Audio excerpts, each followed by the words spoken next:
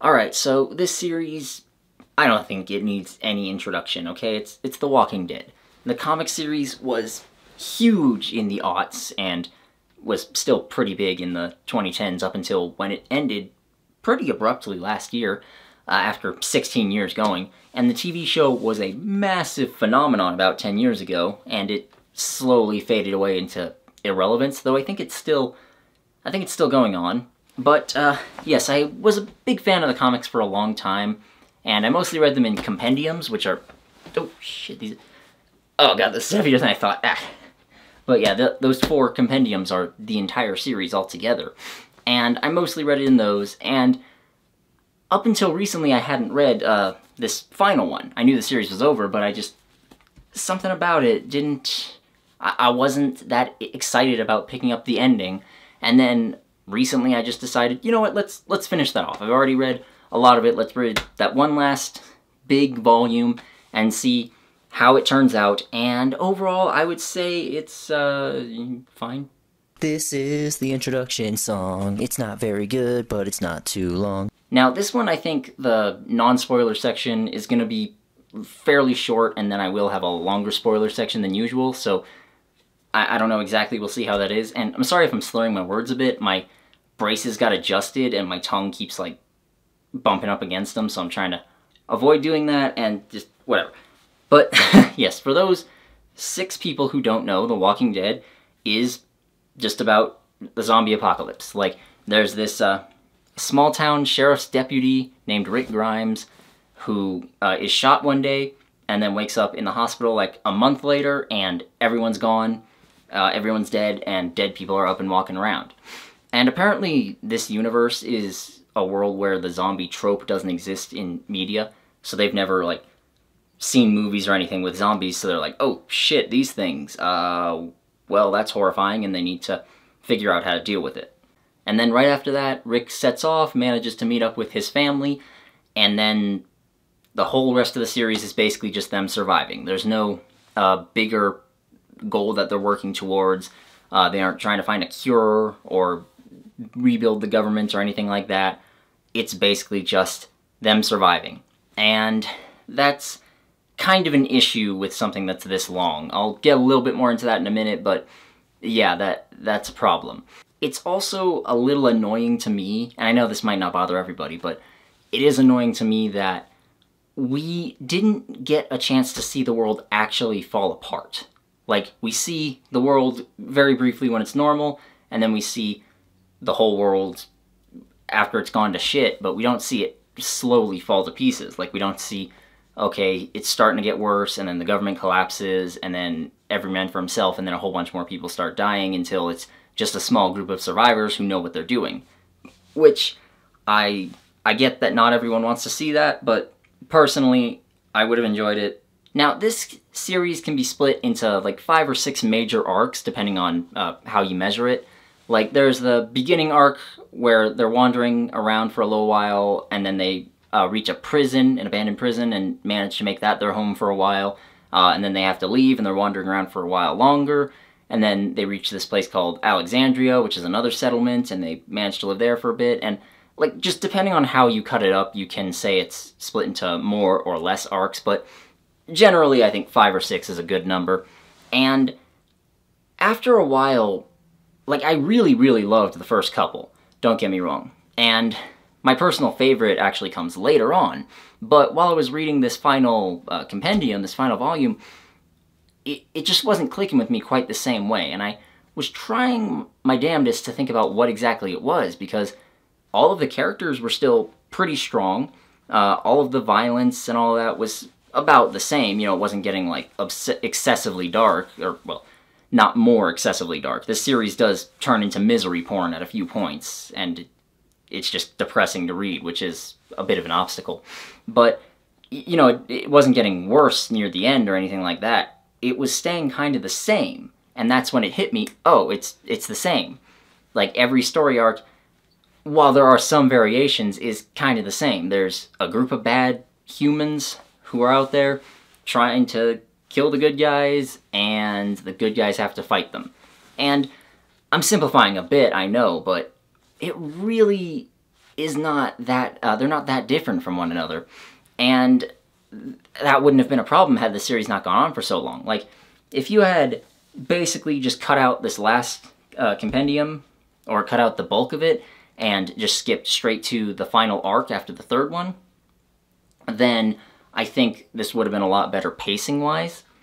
But just, well, yeah, I don't have a whole lot else to say. Like, it kind of becomes repetitive. It's the same things happening over and over again. Like, they introduce new characters, and most of the time, they just wind up getting killed. You know, whether they get a little bit of characterization or not, they almost always just wind up dying, and sometimes it's shocking. Even at the end, there's one or two shocking deaths, but yeah, it's really only at the beginning that they really hit you with that, oh man, I was not expecting him to go, that sucks. So after a while, the shock just wears off, and, well, yeah, there's nothing more I can add to that. It's just, it should have been a lot shorter, but as it stands, every individual arc is still good. You know, each individual arc still, well, not all of them, but most individual arcs still have some goal that they're working towards, which is very helpful, and most individual arcs have some internal pacing that's pretty good, and they all have some action, which is fun, because the action in the series is really good. Even near the end, it was getting to be pretty tense, and the fighting is more than just, oh shit, here's a horde of zombies, or here's a bunch of people, let's defeat them by being badasses. They usually have to be a lot smarter than that. And you can see their progression from the beginning to the end, where they just aren't really scared of the zombies anymore near the end. Or, well, they still have a healthy fear of them, but they aren't going to be paralyzed by seeing 2 or 3 at a time. They're like, oh, okay, let's just get out our weapons and take care of them. It's not that big a deal anymore. I think the strongest part of the series is the characterization, because even more minor characters do have some personality to them.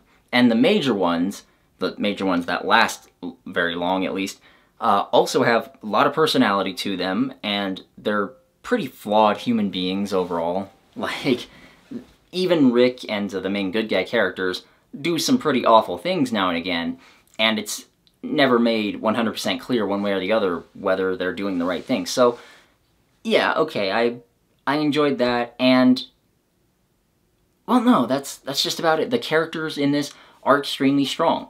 Like, even though a lot of them were just being introduced just to get killed off, I understood that, but they were still enjoyable to read about. You know, they have some good conversations with one another. They sometimes can be super badass. They can sometimes be really kind. The only thing that bothered me was, like, the constant romantic interactions, like someone's leaving something else for, or someone else for a different person, or there's some marital problems between these two people. Like, I just didn't care that much, and it doesn't get that much focus, thankfully, but still, it could have been a lot better. So the main 2 characters that I just really will remember for a long time is the main one, Rick Grimes, and his son, Carl Grimes. Now, Rick, like I said, was just a small-town cop. He's not cut out for all this stuff that's going on, but he just says, okay, like, I'm gonna survive. I'm gonna survive. I'm gonna get my kid through this. I'm gonna get my friends through this, and we're just gonna start rebuilding. And that last part is what really stuck with me with him, because, excuse me, my mouth is getting really dry right now. I don't know why, but Rick does not want to resort to violence all the time, especially after the beginning of the series. Like, he always wants to talk things out. He tells people all the time, like, hey, we don't have to fight, we can share. We don't have to take, we can share. We can work together. It's not us versus us, it's us versus the zombies, okay? They're gonna kill all of us if we don't figure this out and come together. And that's just a really solid through line that he keeps throughout. Even though his character and personality does change throughout this, his desire for peace stays consistent. And when I think back on Rick, I'm not going to think back on the successes that came from him being violent and from him fighting really well, because there are some of those, don't get me wrong. He's not a pussy. He can fight when he needs to. But I'm not going to be thinking about those. I'm going to be thinking about his much bigger successes, which came when he was able to bring people together for a common purpose. Like, he's a natural-born leader. He's phenomenal at what he does. And so, yeah, for that reason, I think he made a pretty great protagonist to follow throughout all of this. And I'm glad that he was the main character.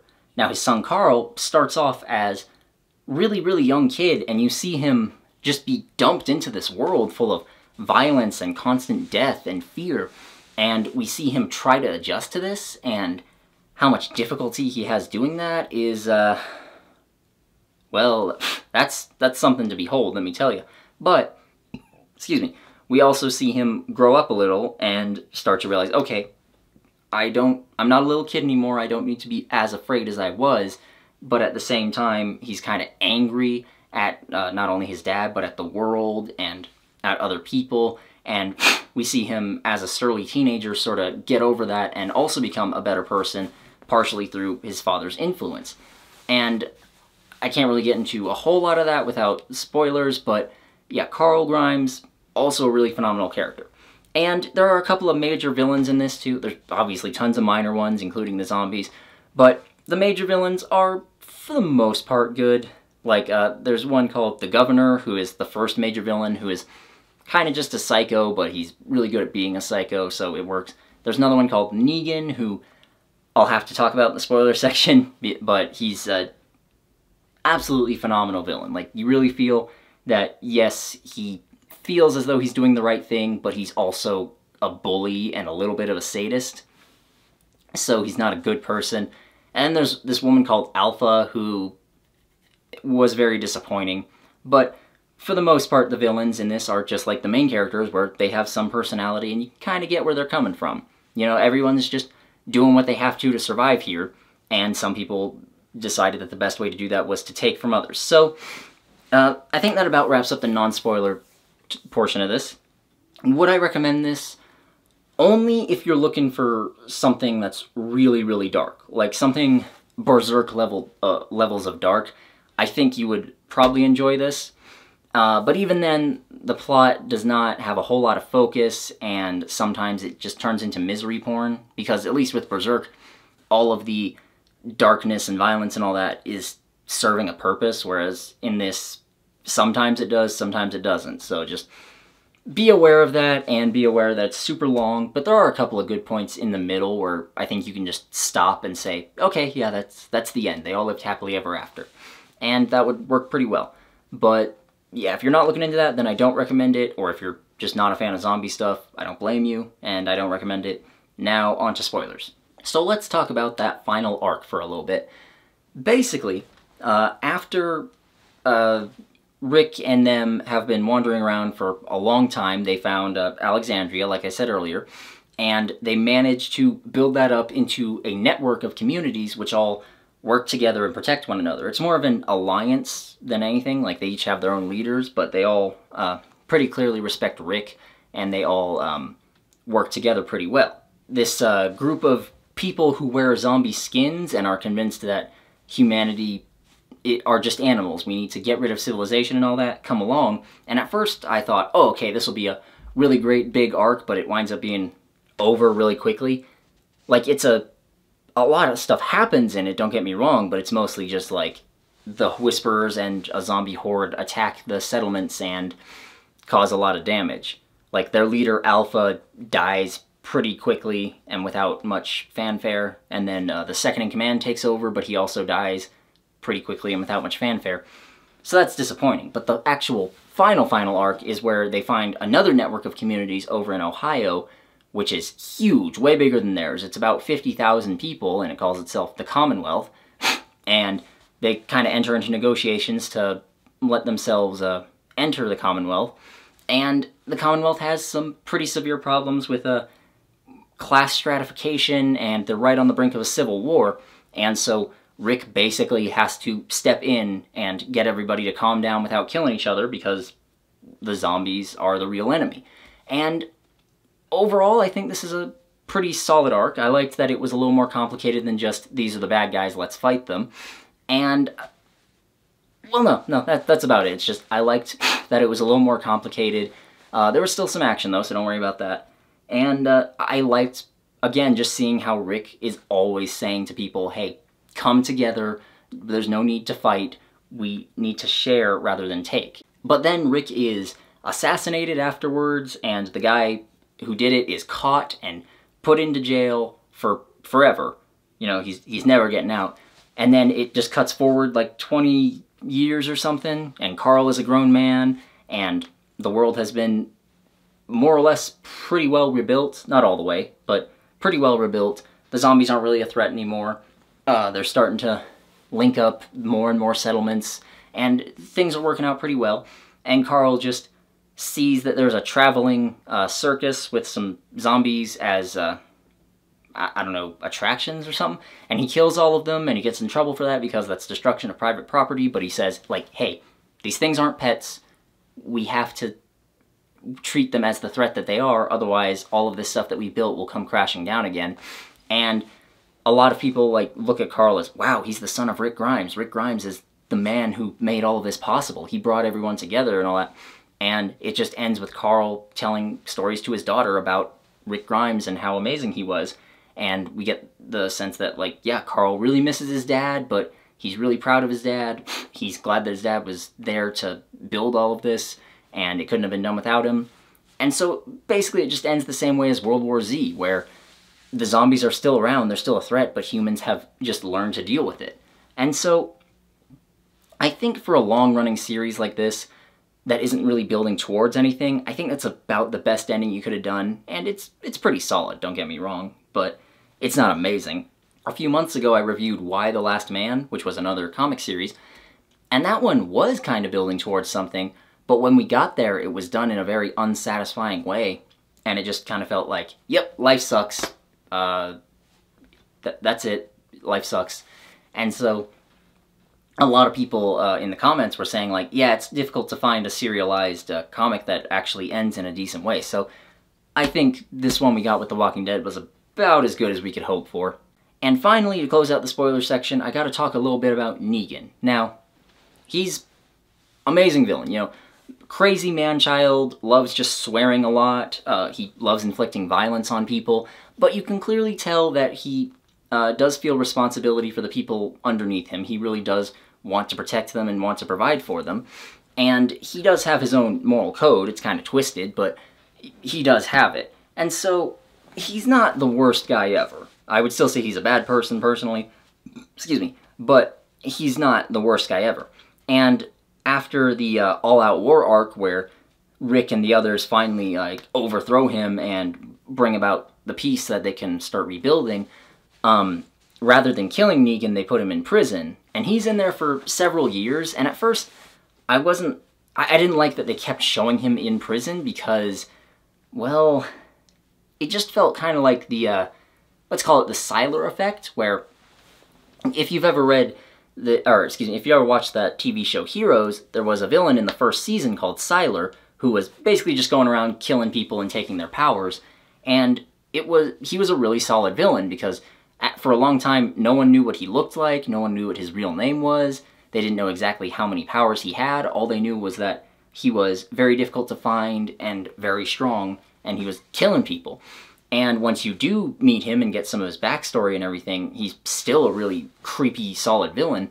But after the first season, they didn't really know what to do with him, but they still kept him around and kept him doing stuff, and it was just really obnoxious and awkward, and it took away from what was a really phenomenal villain. And I was afraid they were going to do the same thing with Negan, but no, they actually took it in a different direction. Like, he leaves prison, and he actually starts helping out Alexandria and them, and it becomes more of a story of, can someone like that be rehabilitated, and can someone like that be redeemed? And in that way, Negan's storyline kind of parallels Rick's, because, excuse me, because Rick has also done a whole lot of violent stuff, mostly at the beginning of the series, but then he keeps telling people, come together, we don't need to fight. He becomes a peace broker, and Negan, he doesn't really become a leader again after that, but he also becomes a man of peace. He doesn't need to go out killing people, he doesn't need to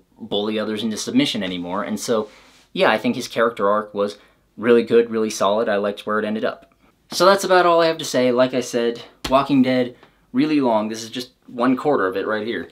And really good series, I would say, overall, but does have a lot of issues, mostly with plotting and pacing, and it just gets repetitive. So if you're into dark stuff, if you're into zombie stuff, then I'd say sure, maybe go ahead and read through this. And like I told the non-spoiler people, there's a couple of good stopping points. I think you might be able to check online and see that, but I would say after they reach Alexandria and make it safe, that's a good stopping point, and the end of the all-out war arc is also a good stopping point.